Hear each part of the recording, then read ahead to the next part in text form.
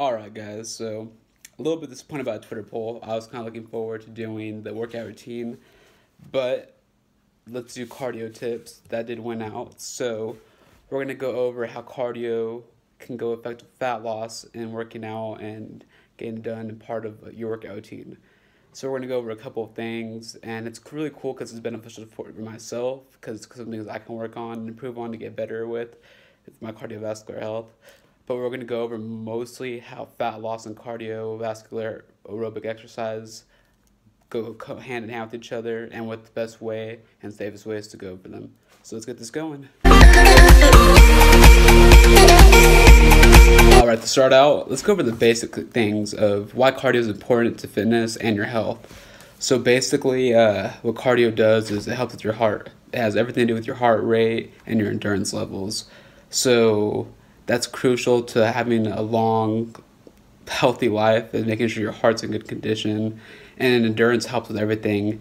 It helps with staying awake, it helps with pushing through your workouts, and just in general, it's a major part of keeping your body healthy.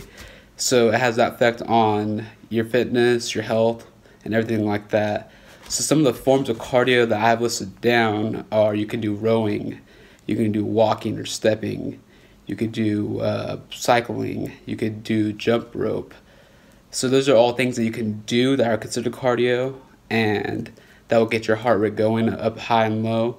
So basically what I want to go over now is how fat loss and cardio go hand in hand and what are the best ways to do it. And so basically what we have is lower to moderate work. So let's say like stepping and walking, that would be more a lower moderate kind of exercise. What that does is it gets your body in a level of it's burning more fat than it is calories. So basically fat loss comes to when your body's in a caloric deficit. So if you're, and this is always everything, if your diet is not great, all the cardio in the world isn't going to happen with the fat loss. So a diet does play a crucial role in making sure that if you are doing cardio, that it's actually benefiting you and you are getting the weight loss. Because if your diet shit, like people always say you can't outwork a bad diet, and it is the truth. So basically once your body's in a caloric deficit, that's where your body starts burning fat, where it doesn't have anything left to give and starts burning that reserve fat cells. So with low intensity training, what that does for you is it gets your heart going and going at a moderate rate towards working and working and working and slowly burning away those fat rates instead of just the calories in general. Then we have, on the other hand, is higher intensity training, which is it's burning more calories. It's burning fat still, but it's burning more calories just because your heart's working a lot harder. So it's naturally going to have to keep burning and burning and working harder versus lower moderate rate to where it's focusing more on burning the fats. So those are the two different trainings. So for example, the lower intensity training would be, like I said, stepping or walking, maybe even rowing, depending on how, with the rate you're going at. And then your more intense stuff would be like running at a fast, like a full sprint, doing cycling at a full sprint, at full speed, jump roping, anything like that, where it's high intensity, where it's constant, and you kind of don't, your body doesn't really get a break, or it's not really at ease. That would be high intensity training right there. So kind of like a low intensity would be like 60 to 70, and then high intensity would be anywhere from 80 to 100. So those are the two things right there that are very crucial to fat loss, is making sure what you're burning. So if your diet isn't at a point and you're not in a caloric deficit, then the cardio you're doing isn't really benefiting you. And then you want to make sure that what you're trying to focus on. So if you're really trying to burn fat and you want to get that fat loss, then you should be doing a lower, slower rate and getting your body gradually trained to burn more fat. But if you're trying to burn just in general over calories, then you should be doing a higher intensity training, to where if you maybe ate a little bit more than you should have, then you want to do more of that, versus if you're just trying to burn fat and focus on your weight training and burning fat, I would say lower intensity would be better. Alright, and just like with anything, there comes some things that you shouldn't do when doing these things. So too much cardio, just like eating too much of something can be really bad. Typically, if you're doing cardio, you want to go anywhere from, I would say the standard is 30 minutes. If you're doing like a slow pace, low intensity workout, maybe if you're at a higher pace, I would say 15 to 20 minutes. But I would say the standard is about 30 minutes if you're a beginner, if you're trying to get used to it, you want to get into pace. I would say 30 minutes is standard. I would say no more than an hour. If you're doing freaking 2 or 3 hours of cardio a day, it's too much on your body. It's not benefiting. You're not stimulating muscle growth, and it's just your body's, it's gonna do more damage than good for you. So no longer than an hour. I would say 45 minutes honestly might be even too much, depending if you're a beginner or if you're trying to build muscle and you won't sustain it if you're doing more than 45 minutes of cardio. So I would say that sweet spot would be 30 to 40 minutes. And if you're doing high intensity, you try to get that 15 to 20 minute range. And then going over different kinds of training styles, like I said, the slow and high are kind of the basic ones that you can do. But there is an alternative, and it's probably the most efficient. I don't want to say the best, but probably the most efficient when it comes to fat loss. It's actually my favorite style of training that I usually do, and it's HIIT training. Some people call interval training, to where you're constantly getting your body at a high heart rate level and a low heart rate level. Where, so you, for example, I do a minute high, a minute low. Some people do 2 minutes high, and then a minute low, and then a minute high. But it's pretty much just getting your body in that constant mode of having to go back and forth between low and high. Your heart rate is constantly changing, so naturally you're going to burn more fat than anything, and it just makes your workouts go a lot faster. And it's a lot more fun for me, honestly. That's what I like about it. It's a lot more fun than kind of just doing the same pace the whole workout. So HIIT interval training, for example, the way I do it is on the Stairmaster, and you can do it on the treadmill.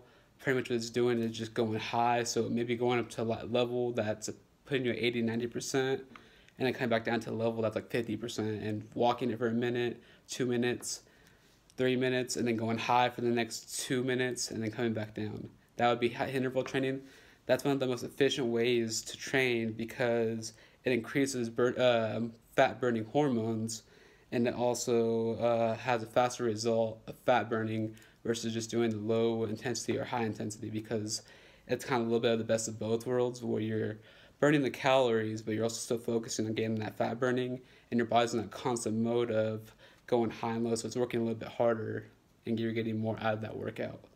So that is one of my favorite styles right there. That's usually typically what I do, and I've actually seen good results from it, and I like it a lot just because it goes by so much faster than just going at the same speed throughout the whole workout or trying to like burn yourself out to where you're dying. I usually feel pretty good and healthy after that doing interval training, so it's a really good form to get off. I would say you want to ease your way in first. So if you're going to do it and you're a beginner, maybe start at a basic level, like where like you're literally going step by step and then going higher, because it is a little bit harsh on your body, so you want to be careful and make sure you're doing it right and you're not doing too much on your body. The ideal time for HIIT training would probably be no more than 30 minutes. If you're doing 30 minutes of HIIT training, then you're probably in great health. But I would say shoot for the 15 to 20 minute mark, and you'll be pretty solid there, and you'll like the results from there. So the next thing I want to go over is kind of the don'ts of what you shouldn't be doing when you're doing cardio. And one of them, like I said, is overtraining, overdoing it. You never want to do too much cardio, no matter how much time you spend on that treadmill or Stairmaster or bike. If you're overworking your body or you're doing too much, you're not going to see the results. You're going to kill whatever progress you're making. If you are trying to build muscle or sustain muscle, it's going to hurt that and affect that. I would say that if you're super overweight or you have a high body fat percentage, then maybe push yourself a little bit more just to stimulate that fat loss is okay. But even then, if you're not used to that type of training, I would say it's not a good idea to do more than 30 minutes. I get some people like to push themselves. I'm one of them, but I just feel like 30 to 40 minutes on cardio, especially in the gym, it's just a little bit too much. If you're running outside, then yeah, that's different. You're at a constant rate, a constant body rate. You're actually moving your body. But if you're on the machine for more than 30 minutes, I don't think that's the proper way to do it. So that's one of the don'ts I want to say is don't overdo cardio. No, and I guess no matter how much you do it, you're not going to outwork that bad diet. You're not going to magically see a flat stomach the day for doing an extra 10 or 15 minutes of cardio. You just need to keep in your levels and consistently keep doing it every day and day in out.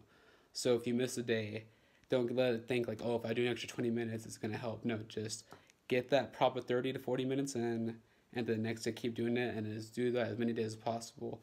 My next note is always make sure that you drink water. If you're already on a bad diet and you drink soda or you drink any kind of sugar or high caffeine drink, you're already at a disadvantage. And so if you're not drinking water before your work, you should always drink water before any fitness activity. If you're working out, if you're doing anything, but if you're doing cardio for a long period of time and you don't have any water in your system, I've seen it happen before where you can pass out, you can collapse, and it's not fun. It's not a good experience to have. So I would say always make sure you have at least a freaking gallon of water in you throughout the day. That's honestly not hard. So just make sure you have water and you're hydrated, because that's gonna be a big disadvantage right there too. If you're not feeling 100% or you're not hydrated 100%, it's gonna kill your body. The next thing I want to talk about is, I have it right here, is actually fasted cardio. And this is the big lesson for me, because I'm not bad on about it, because I do eat before doing fasted cardio. I have like a banana, or I'll have like a little bit of oatmeal. But it's actually really bad for you to go and do cardio on an empty stomach, because naturally your body's not going to burn fat, it's going to burn its muscle fiber, because it has nothing in its stomach to stimulate. So if you think you're burning that reserve fat, you're wrong. It's not. The first thing it's going to do is eat at your muscle fibers, and your protein synthesis isn't going to be open, so you're pretty much destroying any kind of progress you made. And lucky for me, I usually do eat before, so I'm not that well off. So I'm going to rethink about how I do fasted cardio now. But whoever said fasted cardio, make sure that you have something in your stomach if you're doing cardio that early in the morning, because typically it's not a healthy way to be, and it's more likely hurting your progress. You're doing too much cardio. It actually does slow down your metabolism. So that's another thing, is if you're a cardio freak or you feel like cardio is going to be the way to get you to fat loss, that's going to slow down your metabolism, so you're not going to process food the same way. So like I said, just be careful about how much cardio you guys do, because put in the proper work. If your diet's somewhat clean, if you're consistently doing it at a good moderate time, like I said, 30 minutes is ideal. If you can get 30 minutes in cardio a day, you'll see progress. And then just eating somewhat clean. If you're eating really bad, you're not going to outwork that bad diet. That's where you should start first. If you're watching this video, the first thing you should reconsider about is your diet and where it's at if you're really trying to do fat loss. But just making sure that you're properly ready for whatever you're doing. And then the last thing I want to close out with is, for me, like I said, cardio is not my favorite thing to do. This video is actually very interesting to me, but it was very enlightening, learning about some of the different things that there are out there. Faster cardio being one of them. But just know there's no kind of shortcut. If you're battling with fat loss, you want to lose a little bit of body weight, if you're trying to tone up, just be consistent. That's the one thing I always preach, is consistency is where you're going to find the best results. And that's what's going to help you stay in the shape that you want to be in, or get you to that kind of goal.